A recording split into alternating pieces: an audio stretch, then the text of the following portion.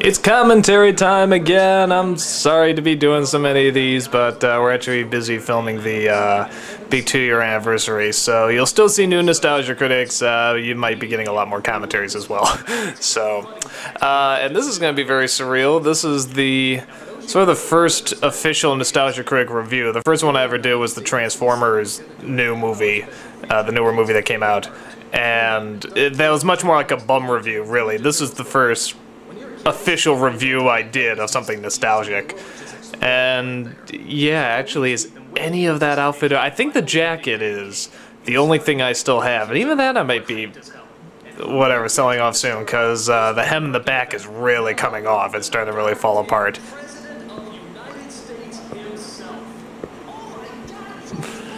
This is back before I knew where to look for something. Apparently I'm watching this on the side of the screen. Drugs are the dope. Okay, I'm not gonna do impressions throughout the whole thing. And because this was on YouTube, that's when I used to, where I used to post these. They're very, very short, so they're only like, you know, whatever. They're under 10 minutes. And the interesting thing is that this one really does flow a little bit more like a review. The first couple do. Which is both a good thing and a bad thing. It's sort of a bad thing because you miss out on a lot of jokes and you don't quite get the feel of the, everybody loves that expression.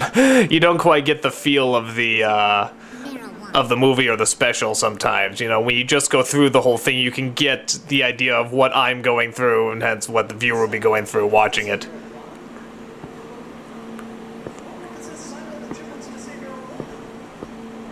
Also keep in mind, this is when I was trying to figure out what's a funny kind of yelling. So when I scream here, that just means too damn much. I don't do my high-pitched voices. I didn't know if that was going to be funny. And then I found out over time, yes, that, you know, that does get a bigger laugh because it sounds more pathetic, you know, and desperate. So here I do sort of a realistic voice, or a realistic scream, and it sounds more threatening than it does funny, and it really doesn't work. So, again, just interesting the contrast between then and now. Also, the lighting. Look at that lighting. I had no lighting in that room. All that I had was whatever the ceiling lamp, and that was it. A joint? Yeah, listen to that screaming. That screaming is so restrained. It's so held back. It's actually sort of hard to watch. See, that sounds real. That sounds like I'm about to kill somebody, but not in a funny way.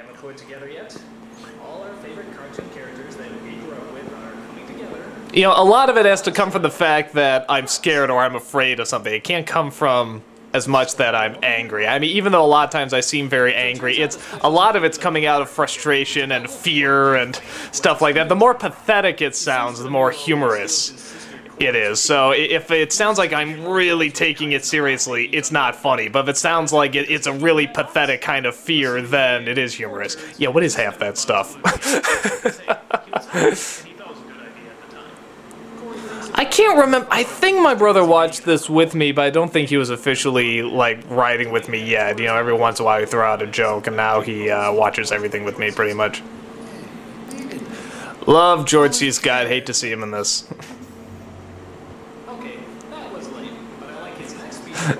And this is what I knew this was gonna be funny, when I could do that dub successfully, the patent dub. Don't know anything more about real battle than they do about fornicating.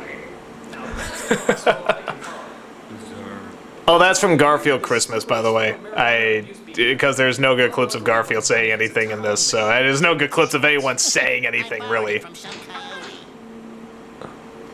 That joke never quite worked. I really thought that was gonna be funnier, but for some reason, maybe I should have held on myself a little longer. So I don't know, but again, it's such an interesting learning process doing this, because this really did just start off as a hobby. You know, I had the 5-second movies were a big hit on YouTube. I wanted to see if I was still funny. I think I did a sketch before this, and then I wanted to do a character. And the rest is history, as they say. Oh, this song is right up there with DuckTales. It won't leave your head. Oh, shut the fuck up, this song. I hate this song.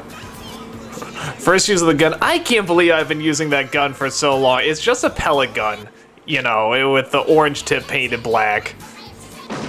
I used it for the Cheerios 2 sketch, and I've just been using it ever since. There's something so menacing, funny, also sort of pathetic, and about a gun. I mean, just the fact this guy would carry a gun around all the time, just such insecurity.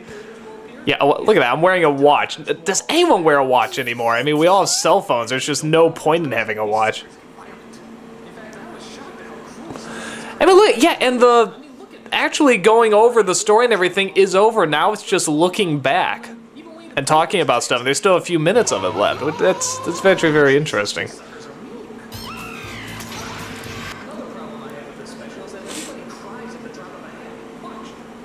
See, here, I wouldn't just say people cry. I would actually show how many times they cry, so I give people a good idea about what the special is like and how often it happens. And the more you feel like you're in the viewer's seat while watching this, and you're almost participating to voicing the opinion, or if my opinion matches yours while you're watching it, the more you can laugh at it, usually the better.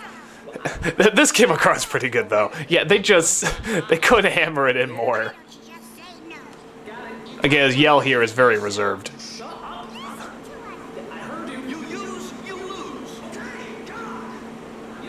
See, it's very held back. Like I said, I was still trying to figure out what was funny and what wasn't. I really thought that if I went all out, it would look, you know, more pathetic, you know, but in a bad way. Like, you know, oh, maybe he's taking this way too seriously. But no, it's actually pretty humorous. As long as it shows that I'm really afraid of this, you know, and not having a good time. But it doesn't, like, rule my life or anything.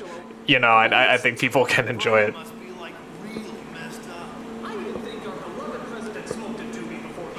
Yeah, this whole time, every time Barbara talks, yeah, he just sort of looks at her like, oh, I could eat your hair. Oh, giant jelly donut. Ah, okay, that's like the worst push. This bong I made at the end, or this crack pipe, whatever this is, it's just, I think I had like a cup and a beaker, and I don't know what the hell it is. I don't think you can make a bong out of it, but... So, there it is. That YouTube channel doesn't exist anymore. Close this out, Simon.